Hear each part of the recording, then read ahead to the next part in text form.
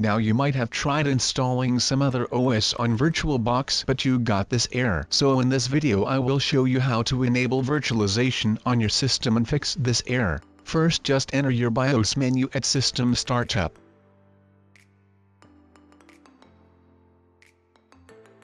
Then look for something related to virtualization under the configuration section.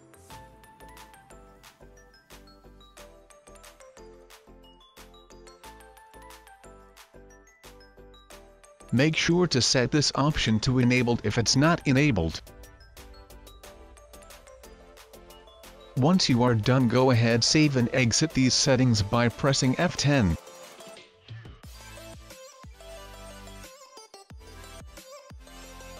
Now it's fixed and there should not be any VTX error. Wow.